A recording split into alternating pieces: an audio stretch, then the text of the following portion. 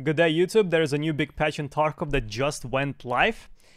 And I'm going to go through the patch notes and I'm going to show you in the game the actual new features. So first of all, there is a new PvE zone offline single player, which means if you are a PvE enjoyer, you can instantly get into PvE raids if you play as a solo, if you don't play with friends. That game mode is going to be launched on your PC, so you're not going to look for the server for like 5 or 10 minutes. You're going to be instantly launched into the game. So that's the first change. Wish list mechanics. Players can now add an item to one of the several pre-created wish lists. Items added to the wish lists are displayed in a separate section of the handbook. People don't really use handbook. So yeah, they'll have visual differences and blah, blah, blah, blah, blah. You can also add those items needed for the hideout to the wish list. So how does it work? You right-click on any item in existence, for example on the helmet, and you add it to the wish list like this, tasks.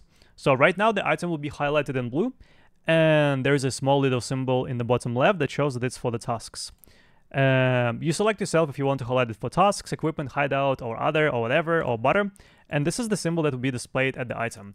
And whenever you're in the raid, whenever you search for items, whenever you look for items, they're going to be highlighted as well. So while playing the game, you will know if you need this item for the hideout, for the quest, or for anything else.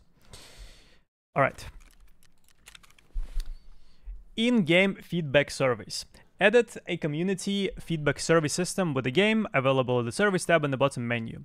Completing surveys helps improve the quality of the game based on the community feedback. Players can earn in-game rewards for completing surveys. Alright, so if you look at the bottom of the screen, right here, you can see a survey button. You click on it. Right now there is no service at the moment, but I assume whenever BSG bring a new survey, it's going to be highlighted, like for example here, a green number will be above it. You'll be able to click on it, complete the survey, literally like a multiple choice question, and get some rewards, maybe like 50k rubles, I don't know, or like something like this.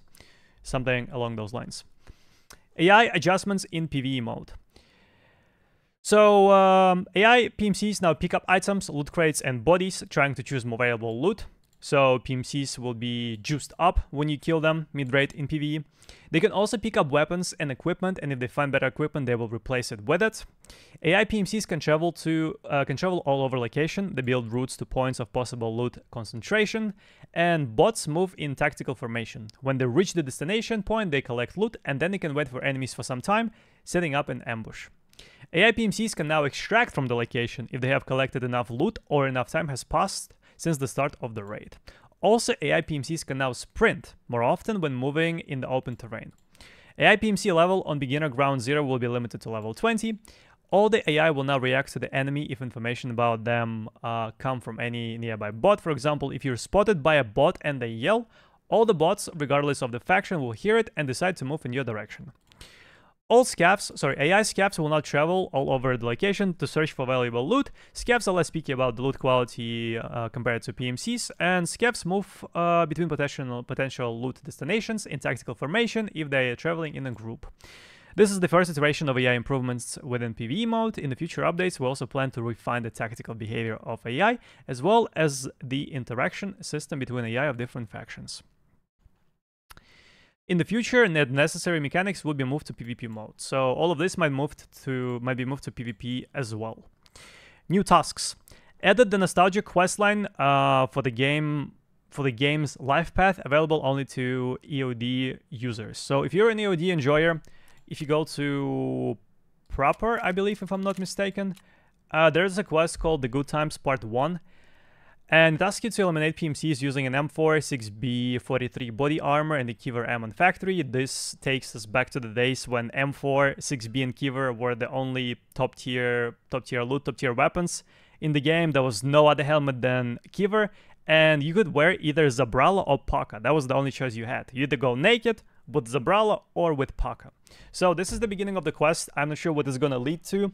Maybe it will lead to an EOD armband, what BSG teased some time ago, as there's few parts of the quest. We don't know it yet, but yeah, if you're an EOD, enjoy this quest.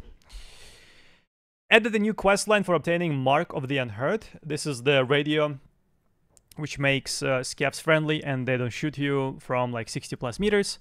allowing owners of any edition to obtain this item for the PvE mode. I think this quest comes from the fence, so if you check fence, there will be a new quest. I actually completed one of them accidentally. called Establishing Contract, reach level 5 standing with defense, and then he gives you a new quest, Friend Among Strangers, which asks you to kill PMCs without killing scavs, and I think slowly this quest will lead to you unlocking this radio, and you can use it in PvE mode. Another quest that we are getting is a quest line for obtaining extended PMC pockets, allowing owners of any edition to obtain this item. I am not sure which quest that is. Let me find it real quick. I think it's Ragman. The quest is called Invisible Hand. And you need to eliminate any targets that is using a 20 plus container sized backpack, basically a decently sized backpack.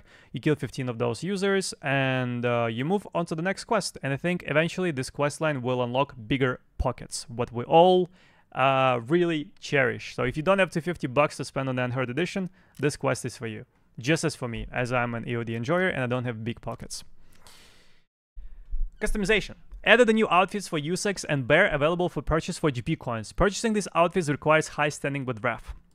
So we go to Ragman, we go to services. There are some new clothing available.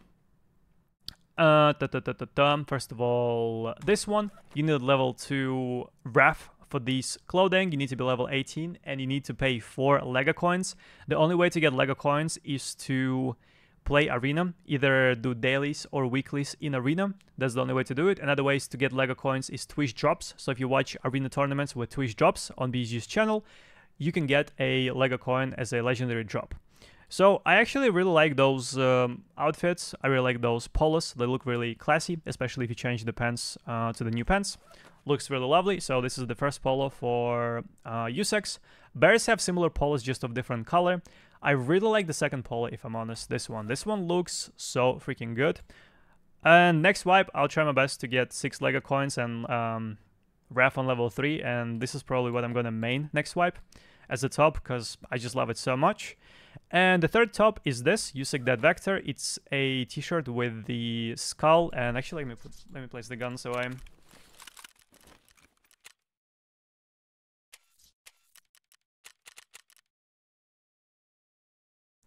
It's a t-shirt with a skull, night vision, and Ushanka, which says Vector on it, and you also have some numbers on your shoulders, and the back is clear. I'm personally not a big fan of this, but I mean, it's nice having a big selection of different drip you can wear. Quite nice. PvE profile wipe. So right now, if you want to, you can separately wipe your PvP and PvE accounts on the website. Some people were asking for it. Compensation for reporting players who violated game rules. Players will receive in-game currency compensation after the report that led to the blocking of a violator. Compensation comes with an in-game message informing of a thank you so much for a brand new Prime. I appreciate that. Informing of a successful report. Compensation for several successful reports will be combined. So overall, this is a really great change, but I have one thing. So if anybody from BSG is watching, I think this is not a good way to implement this, because this will lead to players reporting literally every single player, hoping that they get banned and they get something in return. I think every single time you die to a cheater, you should get the compensation back, no matter if you reported the guy or not, because this system makes you report everyone. Like, if the person is a little bit sus, you think like, all right, I'll report him. If he gets banned, I get something good.